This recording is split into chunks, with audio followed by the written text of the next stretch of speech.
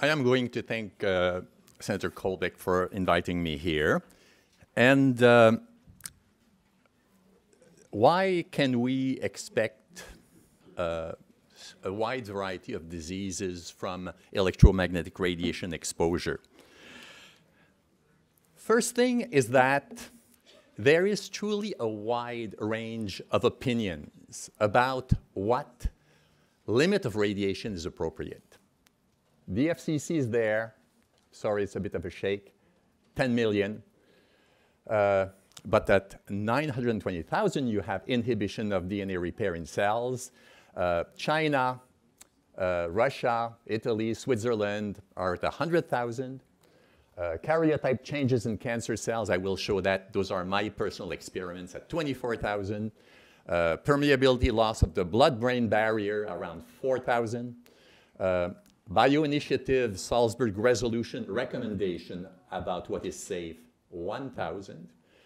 And of course, below that, you have the building biology recommendation. Those are essentially people who make recommendations for people who are already sick from radiation, who recommend that you have 0.1 microwatt per square meter. That's very, very little, isn't it?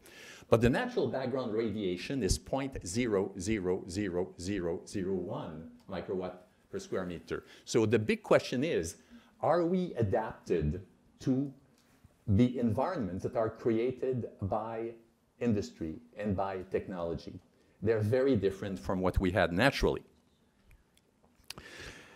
So a bioeffects summary is that if you look at the literature on its whole, you see enormous numbers of reports of altered enzyme activity, biochemical changes, oxidative stress, pathologic changes in cells, neurobehavioral effects, DNA damage, altered gene expression, brainwave changes. So the evidence is there that a lot of things are occurring.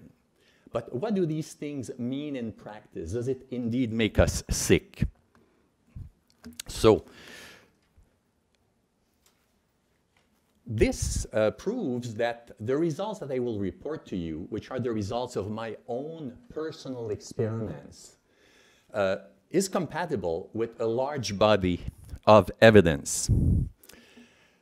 Essentially, it's nice to read articles, but when you see the results in your own lab, under your microscope, and you make your measurements, you become increasingly convinced and increasingly responsible as to this situation. So in my experiments, I use levels of exposure that are similar to the ones that you're exposed to. Most reports on effects use very high levels of radiation because in toxicology, we increase these levels very, very highly in order to get results very, very quickly. The second thing is that in my experiments, I contrast a pre-industrial environment with what we have now. In other words, I bring the cells back to the 1900s when there was no low-frequency magnetic fields, there was no RF frequency radiation. And in my test, I'm very careful to precondition the cells at least a month before I perform the experiments so that I'm not looking at something that is changing in these cells progressively. I have tested the reactions of all major human cancer cells. And the tests that I run are run with low-frequency fields, but they are relevant to telecommunication signals because these signals always contain low-frequency components. My results show that you have clear effects on cancer cells at levels that are at least 500 times below the FCC recommendations. These fields suppress metabolism. They are what we call a metabolic disruptor. They probably make us a bit fat. We attribute this to, lifestyle, all sorts of things. I am saying that the fields make us fatter. So the question is, will American women forgive industry for making them fat? So the fields are disruptive, but so are changes in the fields. And I cannot assess this at all scales of time. It would be very, very expensive. But my results show that these fields are more disruptive to cells than oxygen. And as you know, when you consume oxygen in your cells, you generate what is called reactive oxygen species. Also, these fields increase necrosis.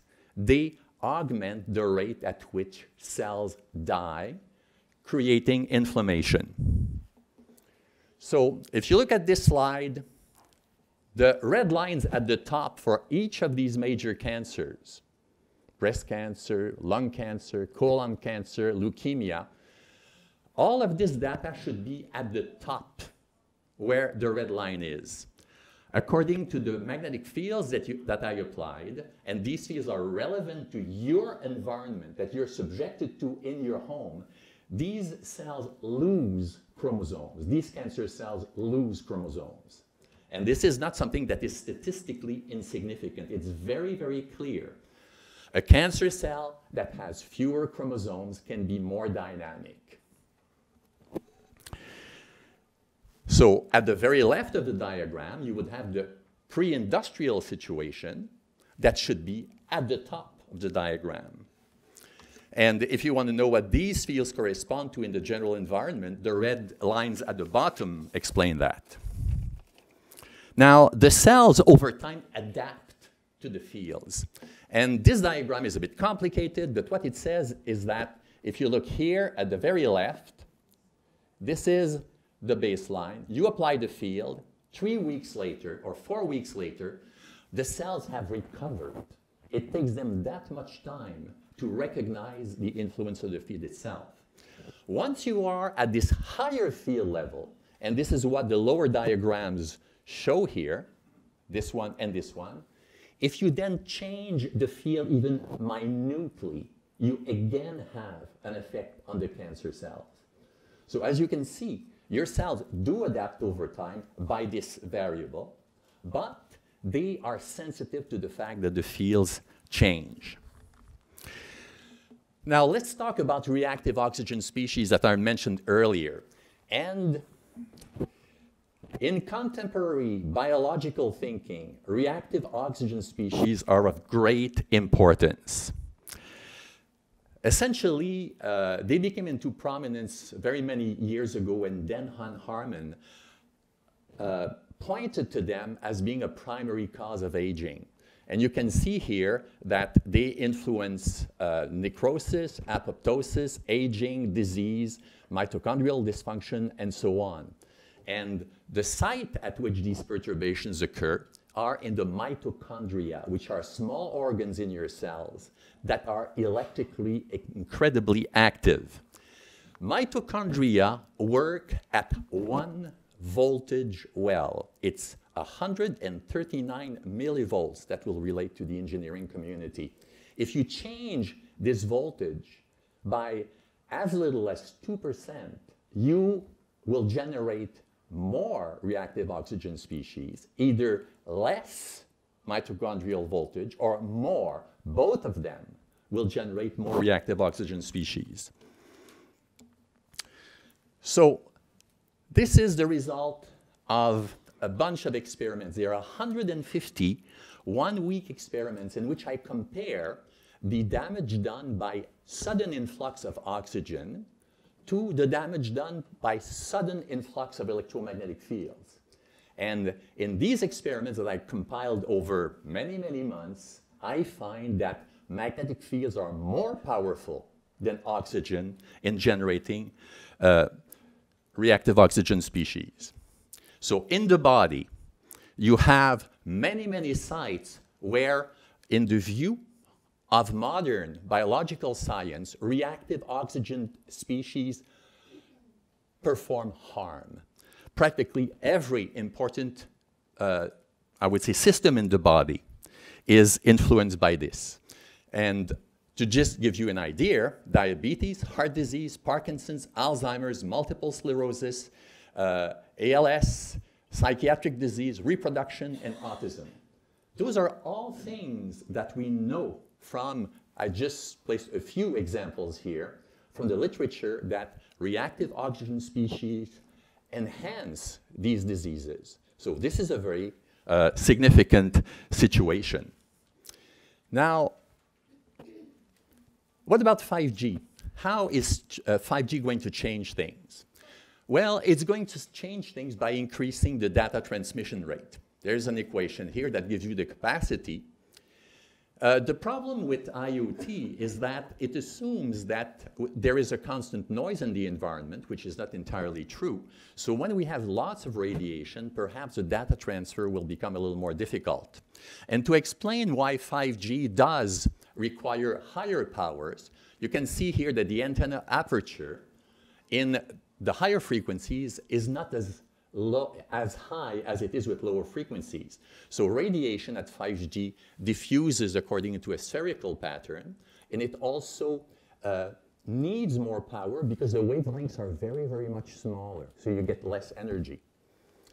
And of course, this radiation does not penetrate as deep in the human body because of its frequency. It concentrates more on the surface.